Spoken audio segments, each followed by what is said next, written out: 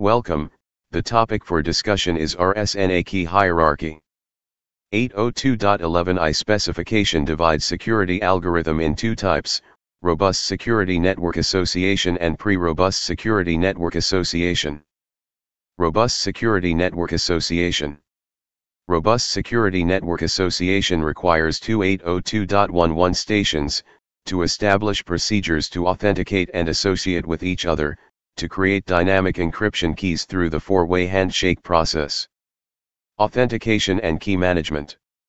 AKM services are used for the creation of encryption keys. A total of 5 keys make up a top-to-bottom hierarchy, that is needed to establish a robust security network association. This key hierarchy includes a key derived from either a 802.1x authentication or derived from PSK authentication. Group key. Group key is used to protect multiple destinations. One set of keys is group keys. Pairwise key.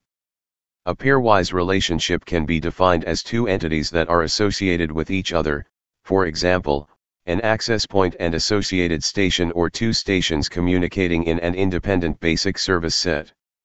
Another set of keys is considered to be pairwise key. Master session key.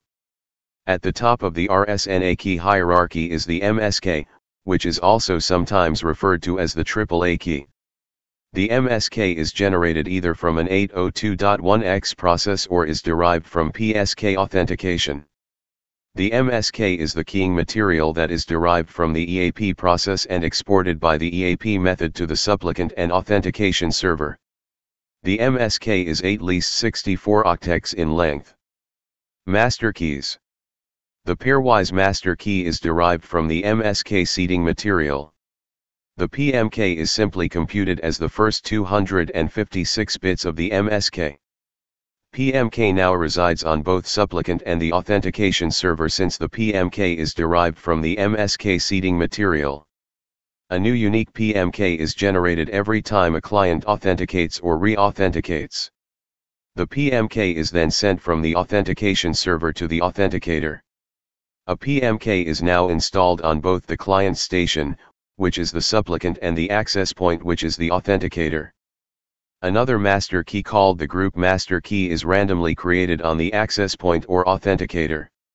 Any GMK may be regenerated at a time interval configured on the AP to reduce the risk of the GMK being compromised.